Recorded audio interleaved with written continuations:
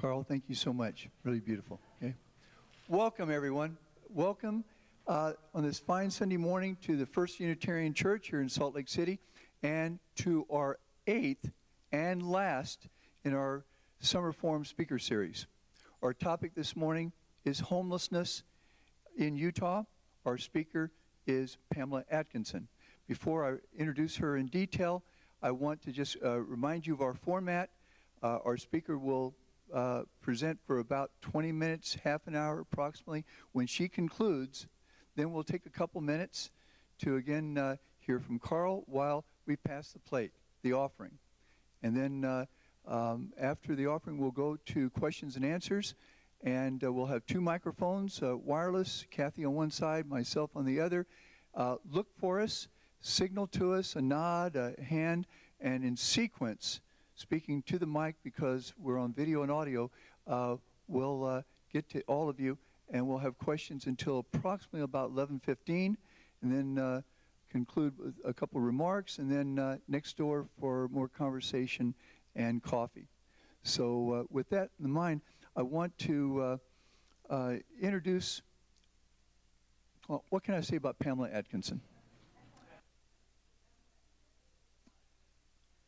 She grew up in London, very poor, very poor. Her father was a gambler. He left the home, left his wife, left 2 sons, left 3 daughters. She slept in one bed with 2 daughters, 2 sisters, and then she was the only one of her siblings to be able to graduate from high school. And she was accepted into a very competitive nursing program. She then moved to America, where she married and had 3 children. Now she's the grandmother of 10 grandkids. Oh, 10 grandkids. She earned a nursing degree and a master's in sociology. She's worked in hospital administration for LDS Hospital and Intermountain Healthcare. She has served on so many boards and commissions, been honored for her humanitarian work, because this issue of homelessness never goes away. It's always with us. So, you know, here we're very fortunate to have Pamela Atkinson speak to us today. She's an angel, I think, in our midst. Let's welcome our speaker today.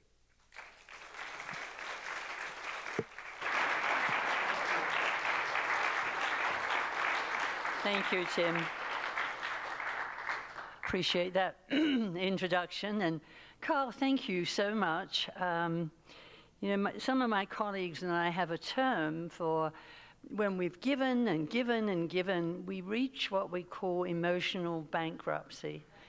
And I have several remedies for that. And one is getting together with friends, with meals, and having a good time and recharging the batteries. But the other is classical music, and it's music to my soul, and that was absolutely beautiful. Thank you. Well, I'm setting my timer.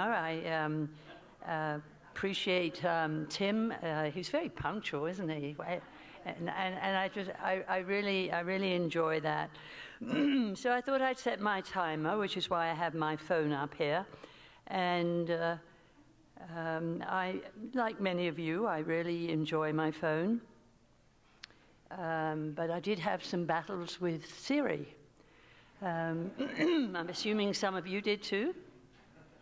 Siri would say, "I don't understand what you're saying." And I thought, well, for goodness sake, I enunciate clearly. And so I battled on and kept on trying. And I got so frustrated after 10 times of her not understanding me. So I got into the settings, and to my joy, I found out you can change Siri to a British Siri. So I now have this British male who is so polite and understands every word that I say. And so if any of you want to try it just for a change of pace, please do. You know, periodically, I like to reflect on where I am in life and how I got here and where I came from. And as Tim said, it was certainly an interesting childhood. I remember being in a large house at one point.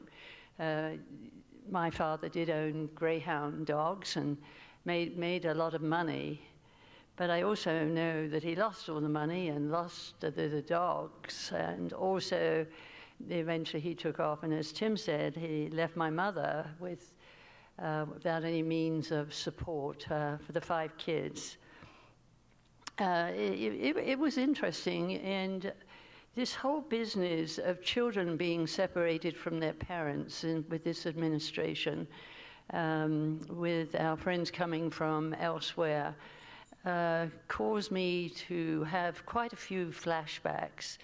I do remember part of the war, and I was one of the children who was sent away from parents as an evacuee.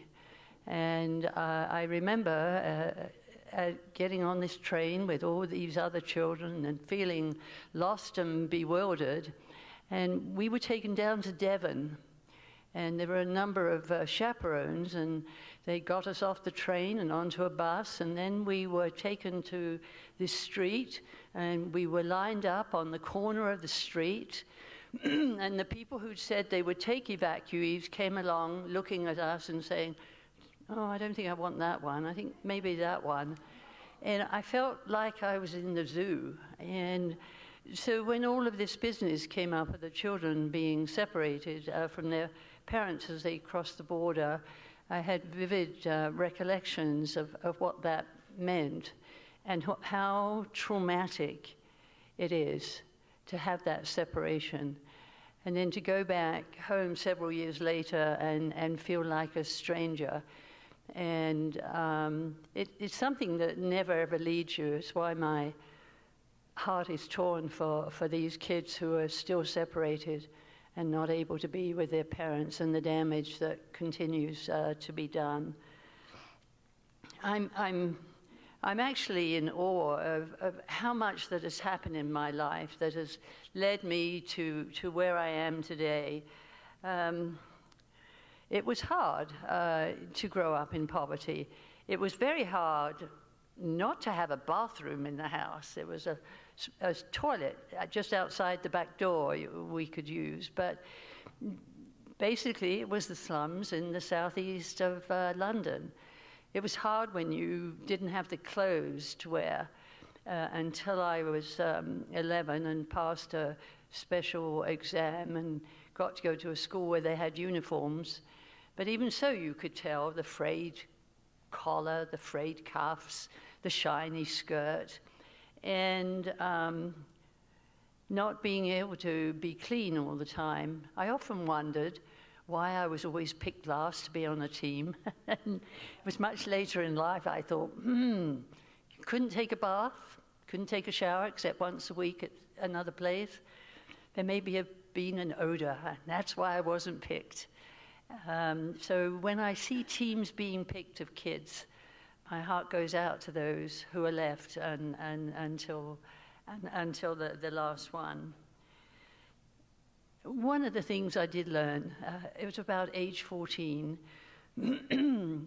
I thought, I've got to learn a great deal. I've got to finish school. My older brother left school at age 14, and I thought, if I continue learning and get an education, that may be the way out of being poor. And as we all know, education is one of the main ways out of poverty. And getting into University College Hospital, there were 400 applicants at that time, and I was one of 52. And I was the only lower class person. Everybody else was upper class or middle class. And I soon found out the difference, but I also found out some really wonderful people. And I loved nursing, and I loved giving to people and taking care of people. When I came to the United States, oh, by the way, I did go to Australia for a few years, and I decided I wanted to be a sheep farmer. But the farm people weren't interested in somebody with a nursing diploma. So I worked in a hospital and worked on the islands between New Guinea and Australia, and I worked with Aborigines and Torres Strait Islanders, and absolutely loved the islanders and Aborigines who lived such a simple life and who were very happy. And I remember delivering their babies, and they'd come walking in casually and say, "I think my baby's coming." And I distinctly remember several times where I had to do a dive on the ground to catch the baby. That's how casual they were. But these are all experiences and a part of what I call my informal education of life. Coming to America was a little bit of a shock. That I thought they spoke English, but apparently it was American English. And I thought, I've got to learn to talk American. Well, I picked up the terminology, but when I try to say bath instead of bath, it just doesn't work. So I gave up on that. But what I found in America is the fact that people are accepted. People are not, well, when I came, people weren't judged on which socioeconomic status to which they belonged. There was something about America and Americans that encouraged people like me, yes, you can do it. And I remember that one of the deans at the University of Pennsylvania getting me to take some exams and saying, you can do it. Because please remember, people living in poverty grow up with a very low self-esteem. And it stays with you much of your life, but it improves. But I was amazed that I could get an education. I could get accepted by people. One of the things I discovered is when I came to Utah with my youngest daughter at that point, and the others were at college, was I learned how accepting and friendly Utahns were, even more than what I'd seen in New York, Pennsylvania, California, Washington, and Oregon, where I'd lived. And I thought, I want to be able to do something. I understand, having gone through much of what people are going through, I understand what it's like to live in poverty. It's a very special day today. 1 year ago, we tackled the Rio Grande problem with our homeless friends. It was on the 14th. But 1 year ago today, this Sunday, my Presbyterian church on South Temple, we take one Sunday a year and we have what is called Faith in Action. And we had 5 different projects, and I was with the project where we were making up sack lunches to take down to our homeless friends. So we drove down there, and I had my friends from First Presbyterian set up a table at the far end of Rio Grande with the sandwiches and the bottle of water and the desserts and what have you. And the Rio Grande at that point was just packed with people sitting, standing, lying around. And people were my friends were a little nervous, and I said, this is okay. You just stay here, and I'll send people to you to get lunches. And I knew what was there because I'd been there, several days in the past week. But what I saw were drug deals going on, walking down one side and down up the other, and walking along 2nd South and along 5th West. There were dozens and dozens of drug deals. There were people injecting themselves. There were people passed out. There were people who were acting out. There were a lot of people I knew, and they were saying, "Hi, Pamela." And I stopped at one place, and this guy said, "Oh, hi, Pamela." And the drug dealer who was giving him the drugs said, "Oh, yeah, hi, Pamela. Do you want some of my stuff?"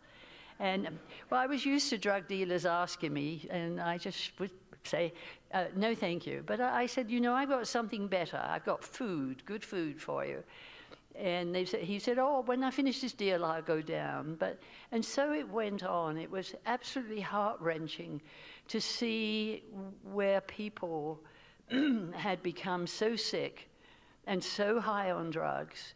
So many people had been evicted from their homes because they preferred to buy opioids rather than paying the rent. So we eventually gave out all of the food, and people were very grateful for it. There were some of my homeless friends there saying, when are you going to do something about this, Pamela? And although I was part of the decision-making group, there was nothing I could say. And I was just saying, we're working on it, other than that, and give some of my homeless friends a hug and a warm handshake. But the next morning, and this is history now, a year ago, early in the morning, a helicopter came over Rio Grande Street and hovered over there, over the street. The drug dealers, the criminals who were all hiding in there, all of those people, they got up and ran, right into the arms of over 1,000 law enforcement people who had surrounded the area. And that was the first phase of a 3-phase program, was arresting people who were criminals. But you know what's heartbreaking? We had people coming up to law enforcement saying, I've got drug paraphernalia in my pockets. Can I give it to you? Could you arrest me so I could get treatment? And people literally were asking for that. And there were mentally ill people. There were people who had been high on drugs, so ill, their behavior was completely out of control. And then, gradually, as things quietened down and a lot of the criminals fled elsewhere, we started to do an assessment of the people who needed help so badly. And so people were being assessed for drug court. And up to the end of June, 125 people in the past year have gone through drug court and are in housing and getting their lives back together. And that's a tremendous triumph. But we also had to look at the fact we needed more beds for inpatient treatment for many of our clients, either for drug addiction or mental illness. The third phase was housing and jobs. And a number of people have been able to get jobs, stop the drugs, get the jobs, and are in housing. But as many of you know, affordable housing is one of our worst problems. In the state of Utah, there is a need for 47,000 rental units. From north to south, 47,000 of affordable housing units. Some of our homeless friends have become homeless because their rents have gone up so high. Nobody should be paying more than 30% of their income for rent. And we have people now who are paying 40, 50, even 60% of their income for rent. When you think about people who are living in poverty but do have a home, they have two main areas that they concentrate on. One is keeping a roof over their heads, and the second one is having food on the table. Did you know you can prevent homelessness by donating a bag of food to a food pantry, like Crossroads Urban or other food pantries, the food bank? One bag of food given to a family that they can use to eat for a few days means the parent or parents don't have to take rent money and buy food. It's a real challenge for families, and particularly for our children, who have food insecurity, which means at some point they go to bed hungry. It's a real challenge for children to go to school on an empty stomach unless there's a breakfast program there. And many schools have the breakfast program and the lunch program. And many schools now have food pantries, and they're giving kids backpacks full of food to take home so that the kids have something to eat over the weekend. I mean, we all realize Kids cannot learn if they're trying to learn on an empty stomach. And kids can't learn if they're sick. And up at the legislature, I work up there quite a bit. I actually work as an advisor to Governor Herbert, have an office up there, and I work with his leadership team and his cabinet. And so I have input on a lot of the decisions that are made. And with healthcare, I pointed out to the governor and his staff, and also to the legislators, you keep on concentrating on funding education, but children can't learn if they're not healthy. You need to balance it out and make sure that the healthcare system is funded sufficiently so that the kids can take advantage of when the education is also funded. There are many services that have been given and put out there for our homeless friends. And one of the most important, and I love working with this one, is the fact that St. Vincent de Paul has an evening meal and also a lunch meal. And it's not only for our homeless friends. Many low-income families make use of that lunch meal or that dinner meal in order to supplement their income, so that there are several nights a week they can come down and get a meal, and then again they don't have to use their rent money for that. With the lack of affordable housing, and people are working on it. Mayor Jackie Biskupski, she's been great at making affordable housing one of her priorities, and the Salt Lake County Housing Authority also. And there are certain developers who are coming up with mixed housing, so that a certain number of the units, apartments, are for low-income people. But right now, if you go to any of the motels down on State Street or on North Temple, they're full. They're full of homeless people. And that's all that these people can afford. Sometimes they're families, sometimes sometimes they're individuals. But homeless people will do anything to stay out of the shelter and off the streets in many instances. And by the way, the last count of homeless people in Utah found out there were many more homeless people who were unsheltered rather than sheltered. You'll hear homeless people say they will not go to the road home shelter because it's got bed bugs, which isn't quite true actually, but because of the drugs and what have you.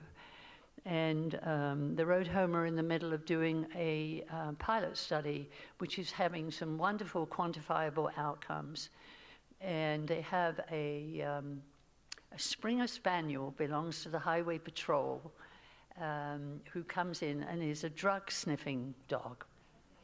But, you know, normally the police and the Highway Patrol, the dogs they have are those big German shepherds. But we felt very strongly that that was too terrifying for our homeless friends who were having so many other problems. So they have this wonderful Springer Spaniel called Ike. And Ike is very polite, very friendly, but he knows his job. And when people are lining up to go into the shelter, he'll go and sniff, and then he'll just sit very politely and look at the person until his handler and security comes over.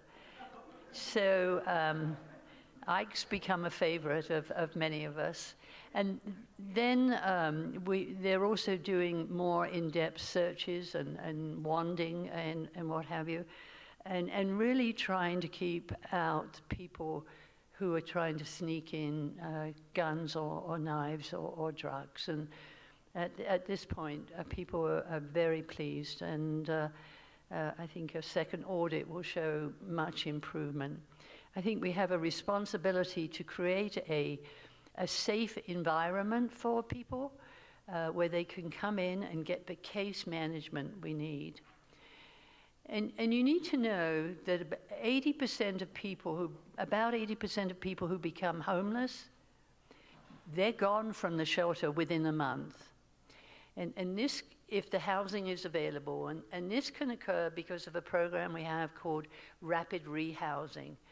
And if people do not have a multiplicity of problems and just need a little bit of help there and a little bit of help here, then we can get them out of the shelter into a living arrangement.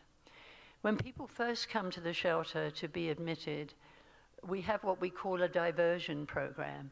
And this is to have one of our expert case managers interview them and see if there's any possible alternative than actually coming into the shelter. Is there a friend or is there a family, whilst they looked for alternative arrangements?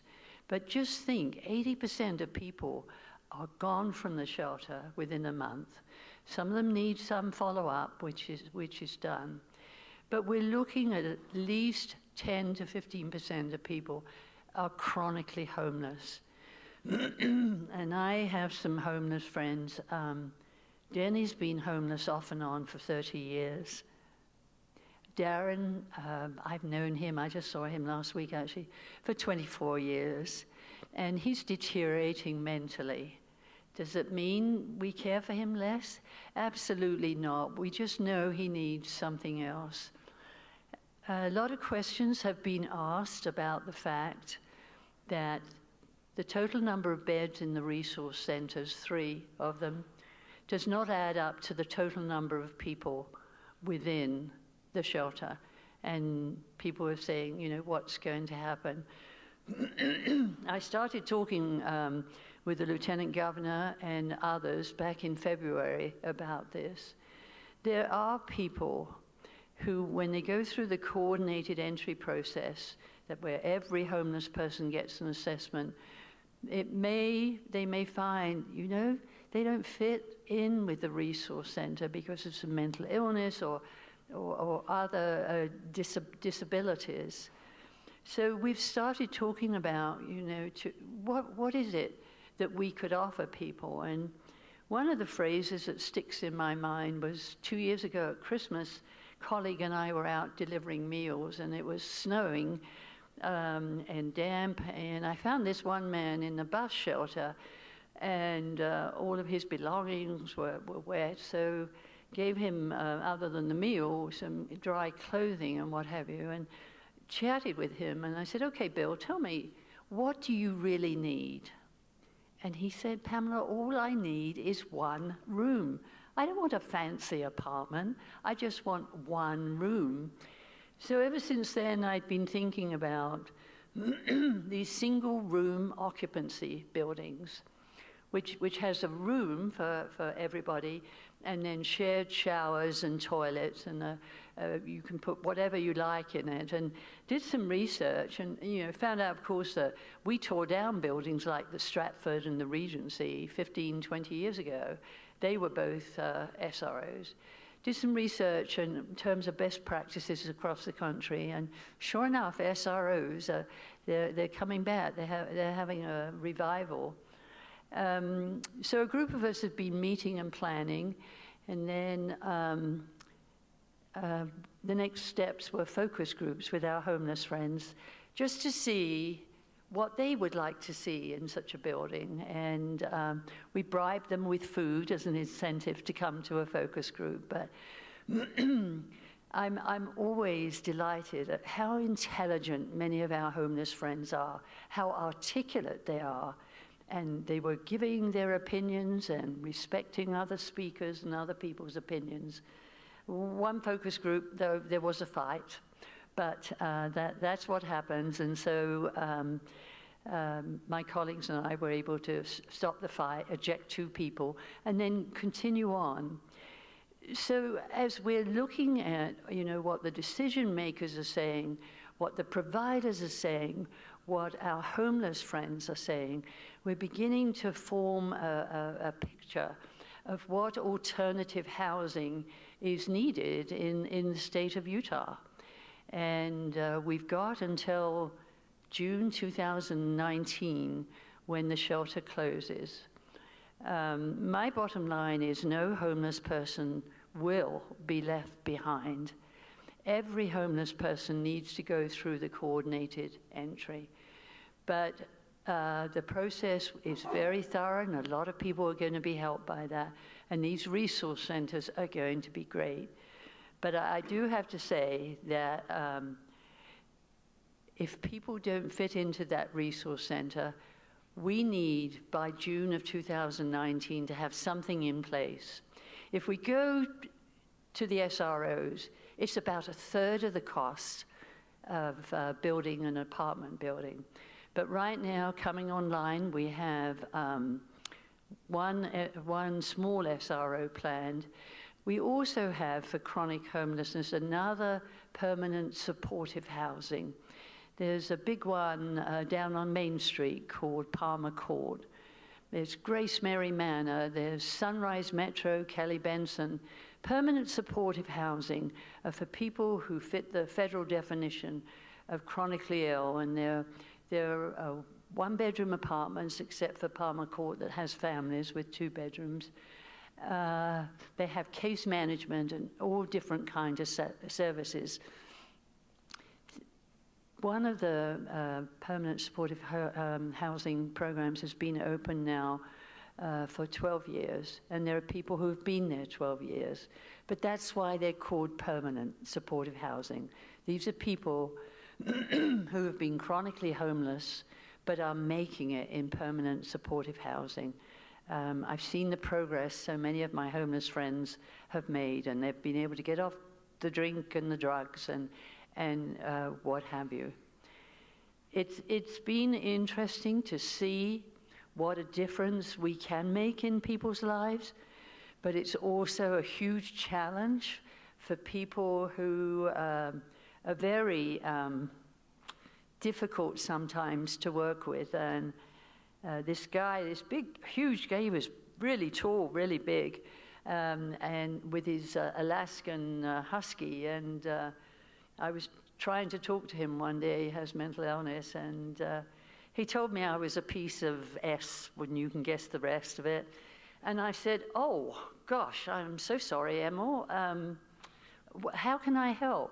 So he told me to F off, and he took off. But I persevered because he's mentally ill. And a month later, I caught up with him and talking, and I said, you don't go into the shelter. And he said, no, I can't take my dog in. You know that. And I said, why? And he said, I don't have a companion certificate for him. So I said, well, if you come with me over to the Weekend Day Center, we can do that. So we started walking, and then a couple of other homeless people came up and started bullying him. And he really has anger. He got so angry. And normally when this kind of thing happens, I step back. The police always say, don't get involved. But I was angry at that point because we were going to do something good. And so very rarely for me, but I raised my voice to these other 2 guys. And I told them exactly what I thought in very polite terms, and that they'd better back off. And they looked at me and they were ashamed, I think, and they just said, sorry, Pamela, moved away. And Emil and I went in, and he got his companion dog certificate that day. Please note the harp music. Isn't that perfect in the church? So, you know, Emil was great. There we go. Emil was great then, and he's allowed us to help him a little more. And it's like taking, you know, one step at a time. There are people it's so much easier to help. There are families who have been helped, and the children have recovered from the trauma of being in a homeless shelter. I don't know if you've ever seen the Midvale Family Shelter. When we were remodeling it a couple of years ago, we wanted to make private rooms for the families, and the city did not allow it. So on the 2nd floor, it's this big, big room, and there's just bunk beds and curtains. There's not really any privacy. It's not conducive to great healing, but it's the best we have at this point until something else gets built. And some of the families are able to move on.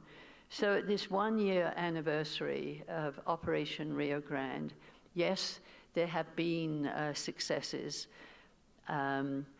Yes, we are dealing with the disbursement problem, the drug dealing that's been going on at North Temple and the prostitutes that come along in the evening.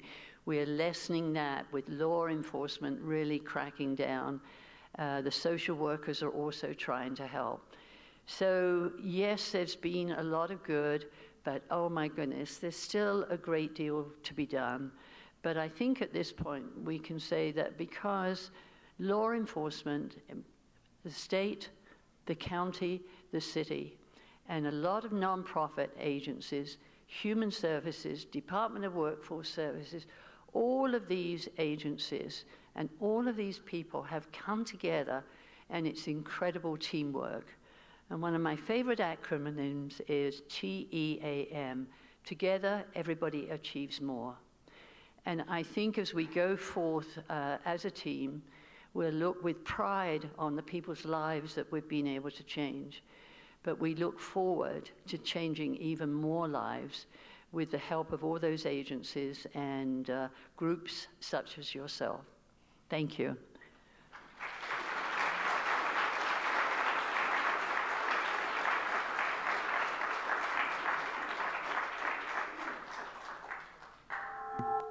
We're going to pass the plate now, have the offering, and we're also going to hear from Carl.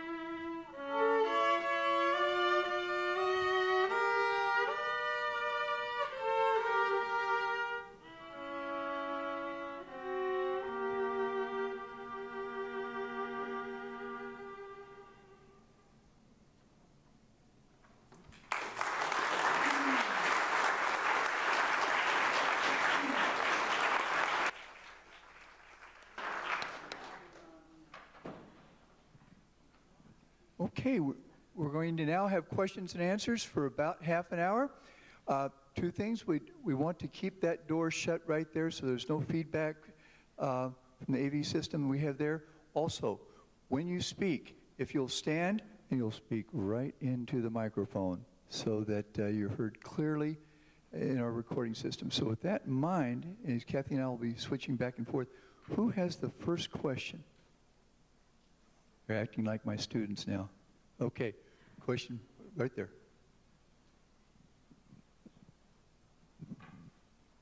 Hi, Pamela. Thanks for coming. My question is, when the dog sniffs out someone that you said is a criminal, what happens at that point? Law enforcement intervenes. There's full-time security at the road home and the other homeless facilities, and they will be questioned and asked to produce the drugs. I mean, it's not that I admire the creativity of my homeless friends, but my word, they are awfully good at hiding drugs. And it was the only way to find out is with a drug-sniffing dog. So they could be arrested for possession, depending on the amount or what it was. The one huge challenge we face is the drug spice. Spice is very difficult for dogs to sniff out, and so people can still slip through these procedures with spice. And spice, as many of you know, is very difficult to regulate. It doesn't matter what the legislators do in banning it, the people making spice change the ingredients. And so they're bringing something that doesn't make it illegal. It's one of our most dangerous drugs. But the person who has the drugs on them, they can be, they may be taken to jail depending on their past history, or they can be offered the necessary help. And so if they are taken to jail, is there an attempt to try to help them Yes. further? So can you just explain what that process is? The attempt it depends on the person whether they're willing. Some of the people who have been helped with drugs, they just turn and walk out, leave the drugs behind and turn and walk out of the shelter, and we don't see them again. They go elsewhere. But we have a number of social workers from the state, from the different agencies, and even the Salt Lake City Police has 8 to 10 social workers on their payroll now. And so they will work with this person and follow up. And some of us who work with homeless people are out in the Rio Grande area, and if somebody walks out of the shelter, we're trying to also work with them to see how we can help them. My name is Bernie Hart, and myself and my wife also work with a number of homeless individuals. And I have some serious concerns about the proposed efforts by the Collective Impact and the state of Utah for dealing with this problem, because the question about what happens next, the picture is not pretty. In Operation Rio Grande, the data that was collected about people that went through drug court and through the justice system, and then were offered the choice between jail and drug treatment. The number went into drug treatment was about 100 and something, around 100. And the success that was claimed by the system and the people in the therapy programs and the court system and connected to our justice system suggested that 10% of those people that went into treatment successfully completed treatment. Well, what they don't suggest and what we don't take into consideration, and when we consider the effectiveness in helping people, is the relapse rate is 50 to 90%. So out of those 10 people, 5 to 9 of them are going to relapse and go back on drugs. So we actually helped possibly 1 to 5 people out of those 100 people. And at that rate, we can continue to put people into treatment and do more drug beds, but the people that are treatment resistant are going to continue to be in the system and in the judicial system and in the treatment system in more and more beds and praying and selling drugs to other homeless people. So I bring this up as one facet of what I question in the system, because when you mention, I could go on for a while, I won't, but the single housing as a solution.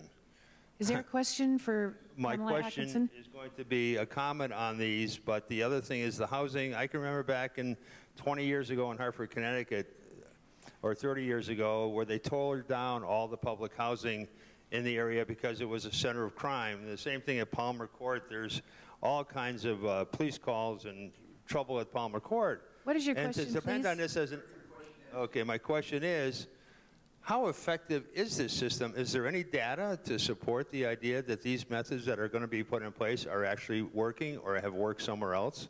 Because I'm having trouble getting that out of the system. Thank you. There's a great deal of data that's been collected, and for any of you who want to see the dashboard data, the Department of Workforce Services has it online. You go to the DWS and you look for the ORG dashboard data, and that'll show you what law enforcement has been doing and the numbers, and also what the drug rehab programs are doing and the number of people who are getting jobs. No, it's the system we have isn't a complete success, but there has been success. And one of the things we're doing a better job and have to increase what we're doing is the follow-up. You cannot have somebody come out of rehab and not have intense follow-up with case management. It's absolutely necessary. So some of us are pushing the buddy system so that every person who comes out of a rehab program has a buddy 24 hours a day.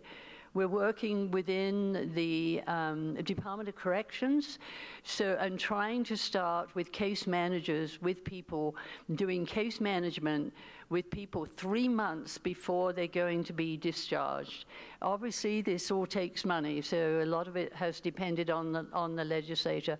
But we're finding out that people who have been in the correction system, if they can get some rehab started in that system, and then when they leave, there's somebody to meet them, they have housing available, continuing treatment available, and this follow-up with case management and a buddy, and that's really helping to make a difference. Yeah, thanks very much, Pamela, for coming and talking to us. I'm really impressed at the coordinated entry system, so I hope everyone is getting logged in and we understand what their problems are. What percentage are mental ill in our homeless population, and what percent is the drug dependency, and would housing subsidies work to disperse these people rather than have them all in one spot where they can just get back on drugs?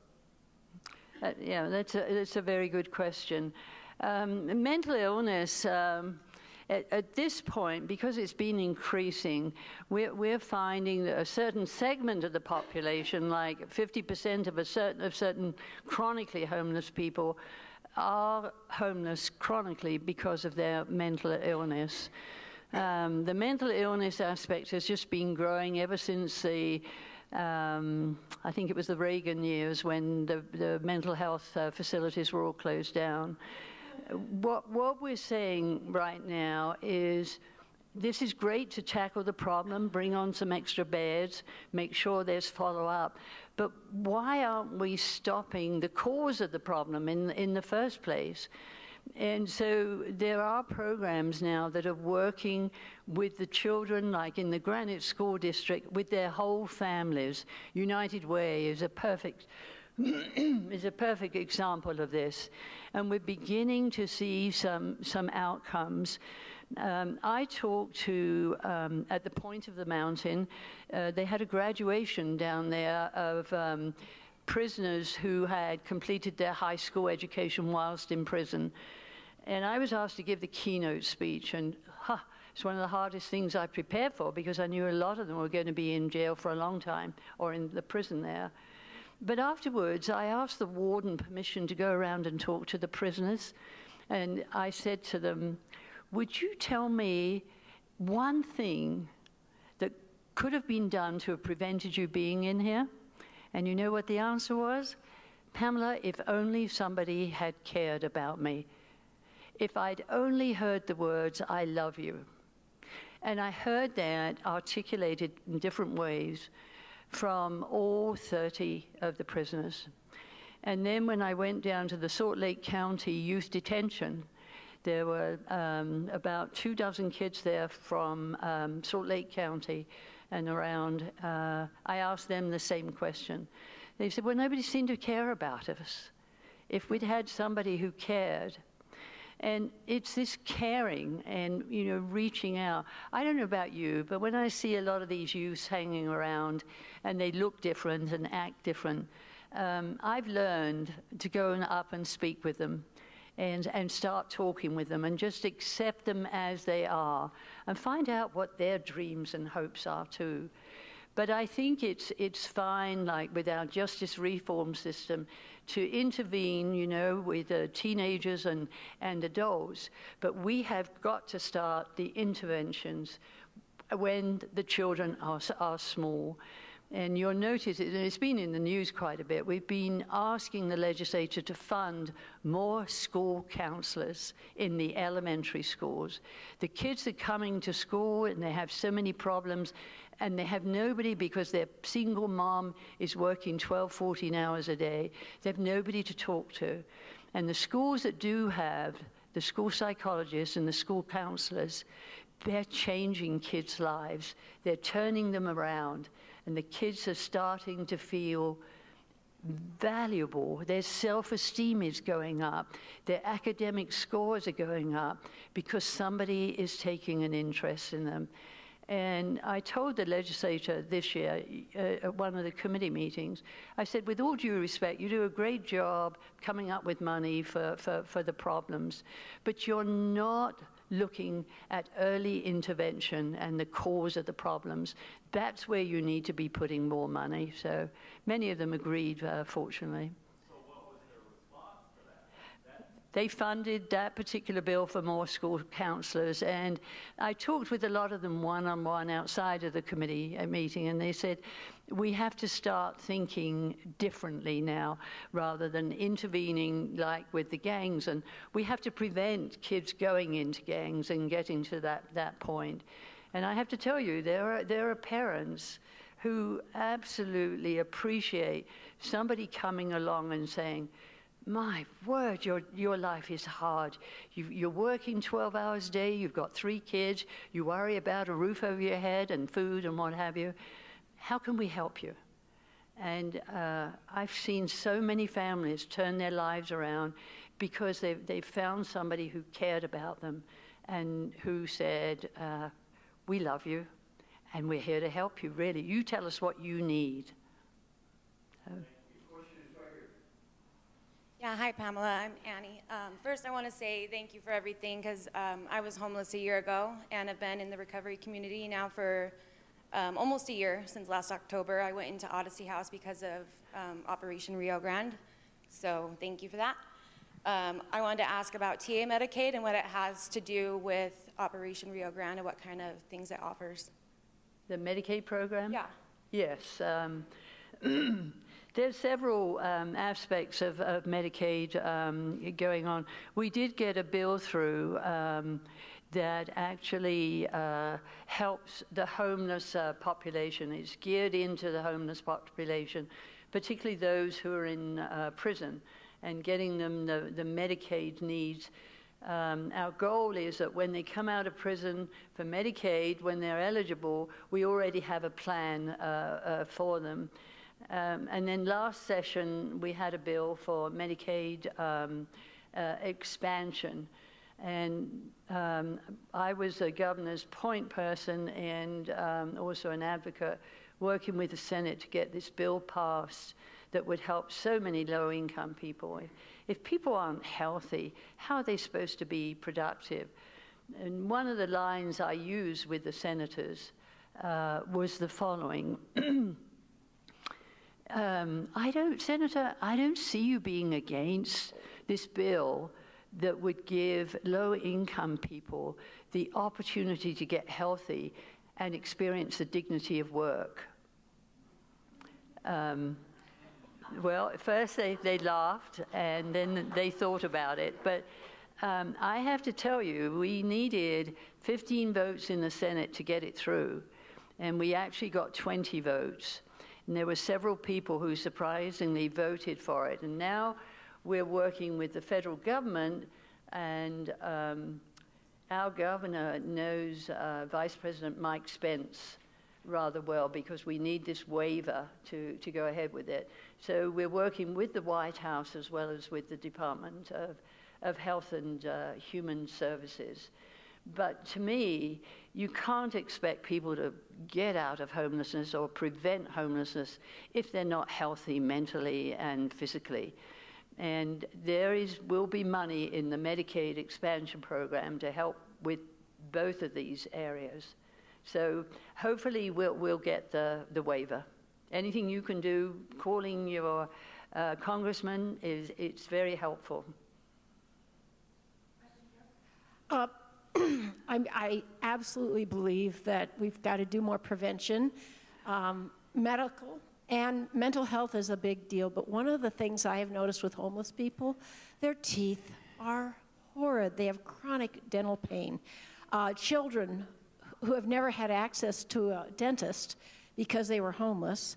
I know the dental director of the homeless clinic, I mean, he is giving hope to the homeless when he can actually fix their teeth. He had one patient come in and said, if you could just fix my teeth, I might get a job at McDonald's. And then he smiled, and of course he said, no one will hire me with teeth like this. Mm-hmm. Simple interventions with, and Medicaid expansion is not going to help with dental care. And dental care might help prevent some of the opiate addiction and the drug problems. And we all hear about universal health care. I'm aghast that Medicaid, it doesn't cover dental.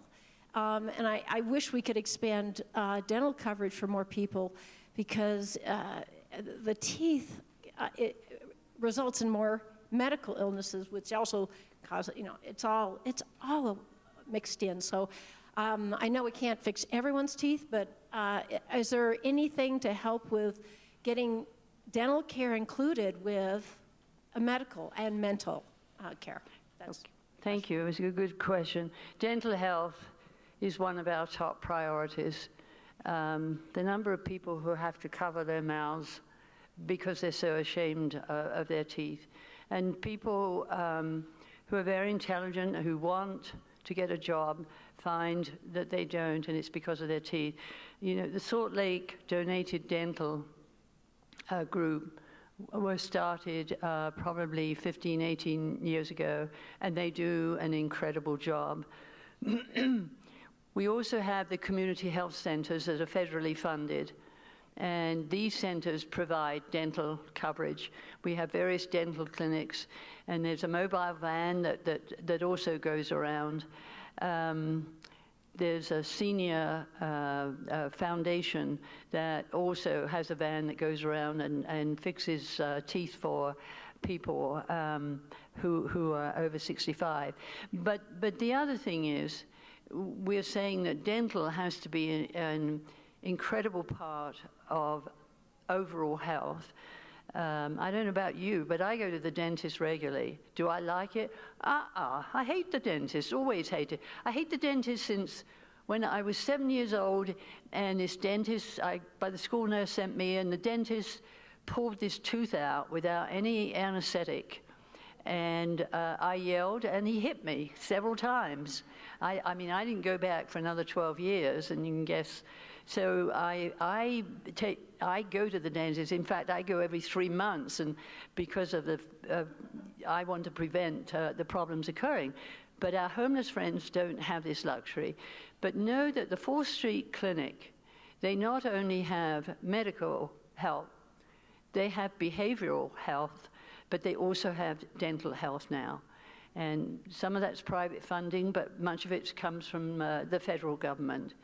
And the incredible change in people's self-esteem going up once they've had their teeth fixed. So more and more people are placing importance on it. I go to a dentist. One of the reasons I go to him, I really quite like him, and he's very good. But I go to him because he volunteers every Friday on fixing teeth for people who are uninsured. Ask your dentist if they volunteer their time at one of these clinics to keep the cost down. They use volunteer, great dentists. Hi, I'm Marita Hart, and thank you for being here. You mentioned Emil.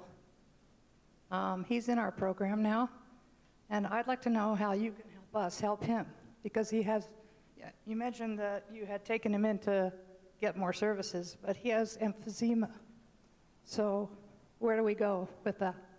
Because he says he goes to the emergency room and he comes out, excuse me, with a new inhaler, and that doesn't really help. So maybe you could help us help him. Every homeless person needs a medical home, and the emergency room is not a medical home. The emergency room is for emergencies, for trauma. And much as I respect the doctors in the emergency room, they're not primary care physicians. They know how to treat trauma, but they don't know how to treat some of the needs of people who are using the emergency room. If they go to the 4th Street Clinic, if they're homeless, they can go to Salt Lake Donated Dental if they're not homeless. But they can go to the community health centers that have dental and medical care. But there are a number of services down there, if that's what you're asking. Are you asking where they can go for this treatment rather than the emergency room? I'm sorry, there's a bit of an echo around back here, so. Yeah, I guess more about encouraging him, and if his only answer is that I get a new inhaler and that's the end of it, and he has emphysema, where does he go from there? How do we encourage him to go somewhere Where is he else? living right now? Yeah, on the street with his dog. Do you know where he's sleeping at night? On the street. Yeah, which street, whereabouts? Well, he comes to our program 3 times a week. So. Okay, Volunteers of America has an outreach program, and I'm very familiar with that because I helped start it 20 years ago. And they have a van that goes around and stops and helps homeless people, and if we knew where to find him, we can give Volunteers of America, or you can call them yourself. And they're the ones who have all of the services available. They have the case management, they have the in-house counseling, they have the youth program, but these are the experts. And I have to tell you, I don't feel like an expert at times. I have a vast network of resources, and when I meet somebody and I think, Pamela, I get other people involved who are the experts. And in this case, I would say the outreach team, the social workers there, are the experts and could meet with this man. Having said that, there are also people who will resist that kind of help. And we just love them and keep working with them. But having that outreach team with the experts, I think would make a huge amount of difference. So it's called Volunteers of America, and it's their outreach team. Thank you. I'd like you to address, if you might, access to affordable housing. I understood from your comments that prices have gone up on housing. Income for the lower income has stayed flat or gone down. Government supports have stayed frozen or decreased. If you could have it your way, what would you do to make sure everyone had affordable housing? And then, given the political realities, what do you think might be worth working for? Yeah, very good question.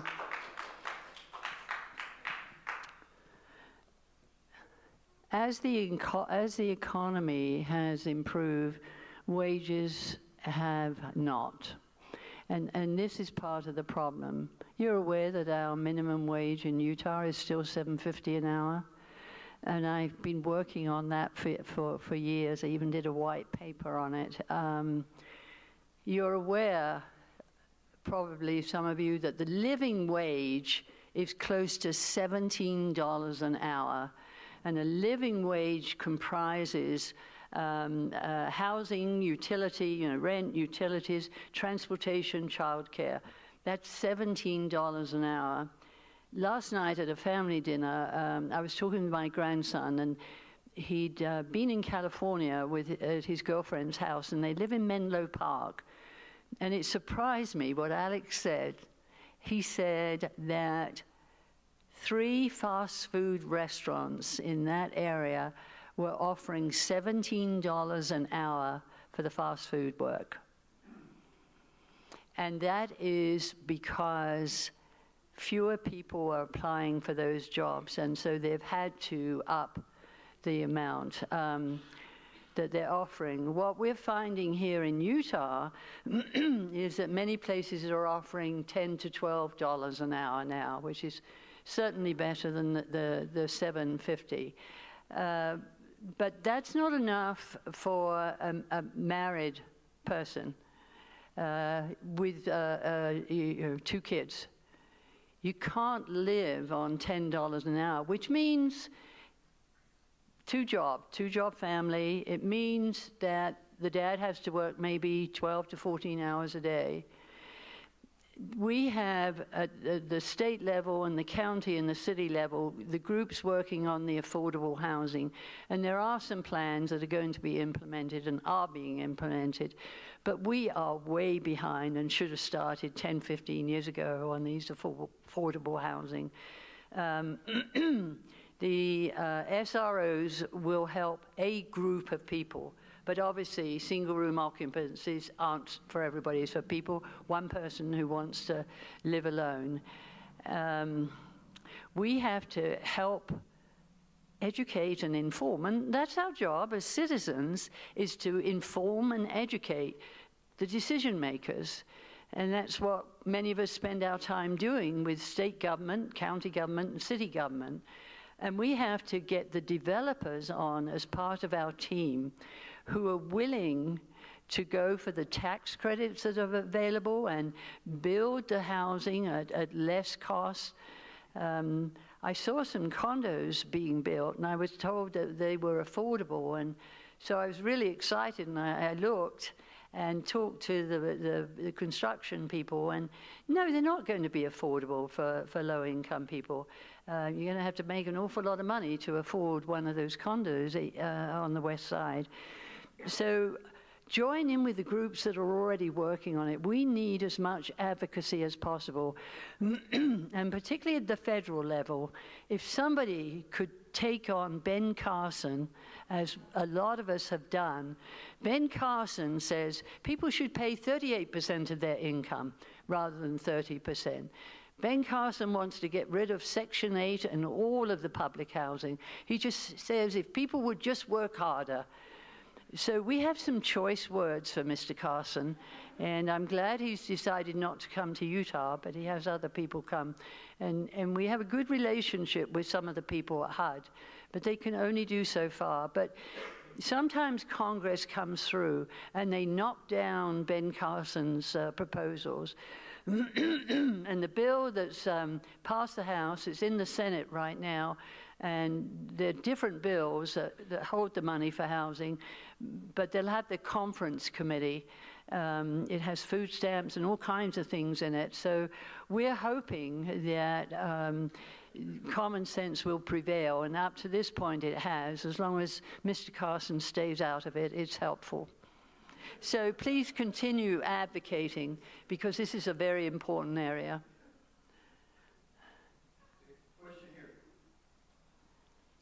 Thank you for coming and presenting on this really important topic. Hearing that you're working with the current administration, it speaks volumes to your irrepressible commitment to helping the homeless. I had a question.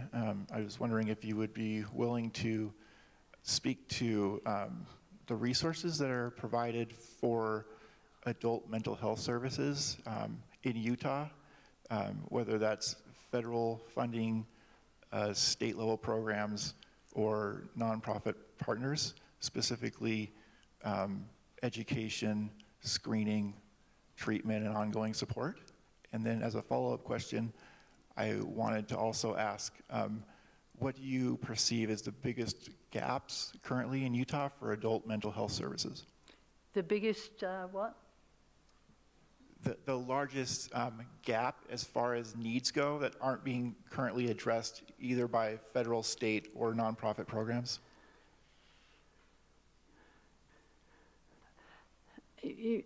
There's a multiplicity of problems regarding mental health, and that's easy to say. It's just that there's a stigma attached to mental health still that shouldn't be, that people aren't willing to talk about it. When you know, one of the things I'm involved in, other than working directly with homeless people and the state government county, is I work on prevention of suicide. I'm also working in the area of human trafficking, and I'm also working in the area of prevention of child abuse. And there's a connection between so many youth being depressed, but not being able to talk about it, and suicide. And there's a connection between pornography and suicide. There's a connection between suicide and child abuse. There's a connection between mental health and suicide. In doing some of this research, the connections are becoming much clearer. It's just that the decision makers, some of them still feel there's a great stigma. You don't talk about mental health issues until it happens to one of your own family.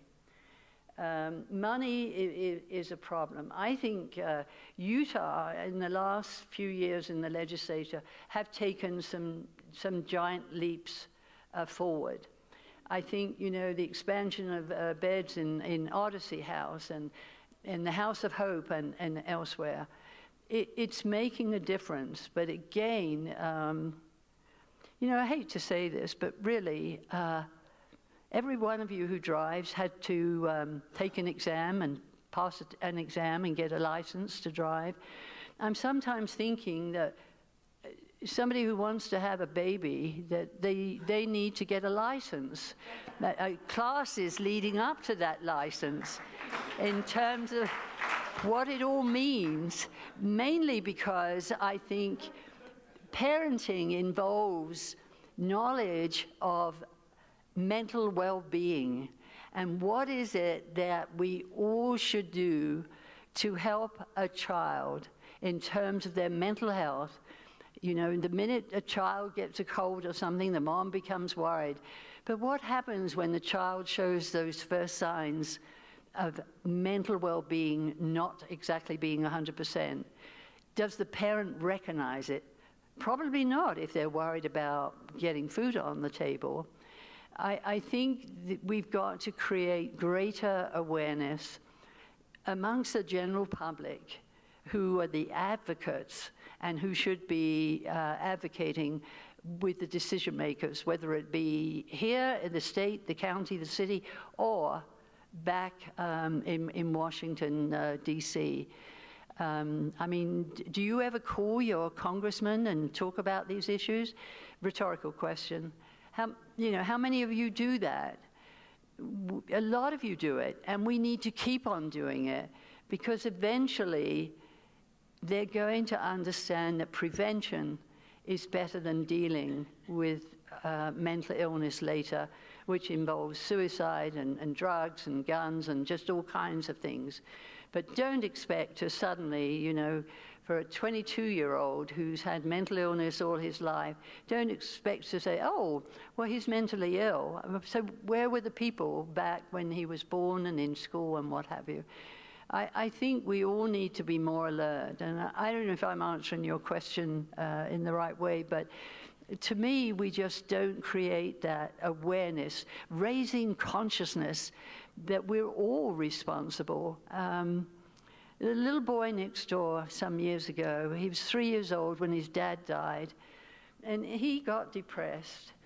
And he and his mother just often got into it. Not the little boy, but the mother did. And she was stressed out and lots of loud voices. And what this little boy started to do was run over to my house if I was home and ring the doorbell. And I said, "Oh, hi, lovely to see you."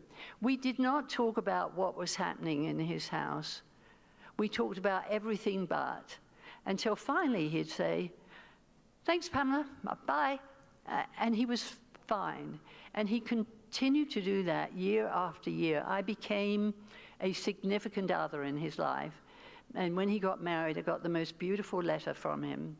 But I've often wondered, what if we all became significant others in other children's lives, so they had somewhere to go to feel good about themselves, that this was another problem. And, you know, eventually, the mother got the help she needed, but the little boy, meanwhile, he did very well because he had someone next door who loved him and who listened to him.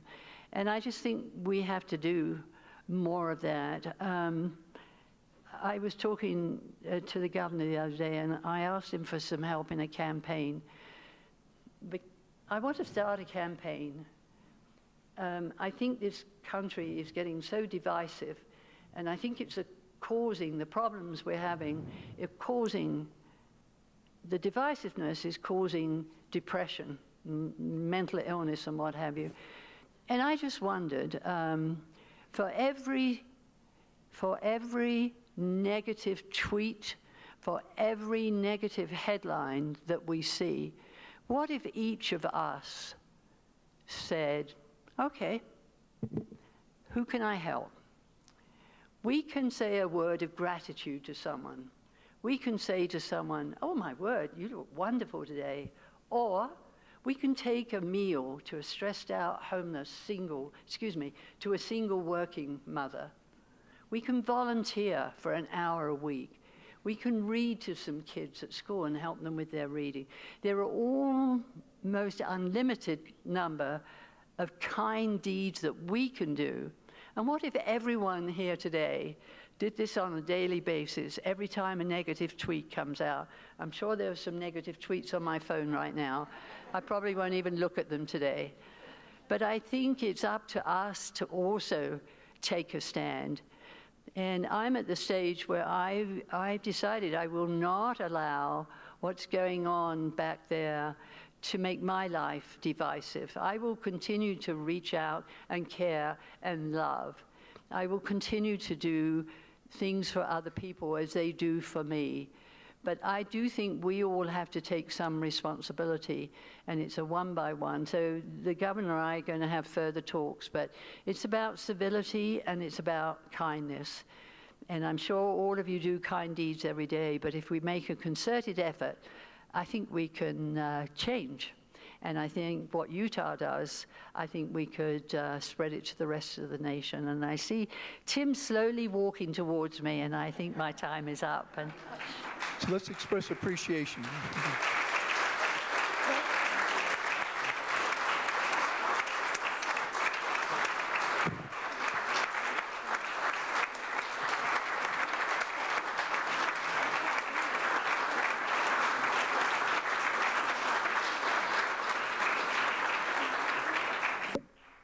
Thank you all very much for coming. As I said at the outset, today is the last in our Summer Forum Speaker Series.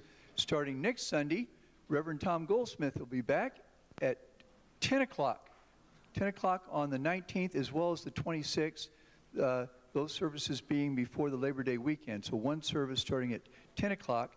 And we're going to slip next door to Elliott Hall for coffee and more conversation, the opportunity to ask questions. A number of you had questions, and simply there's never enough time for all these questions to talk about this important subject. Let's express appreciation to our guests.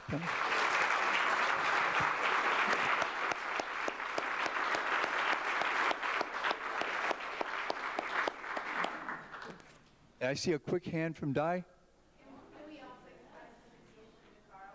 Oh, yes. Appreciation to Carl. Thank you. My parents wish I could play like you do. Okay, everybody.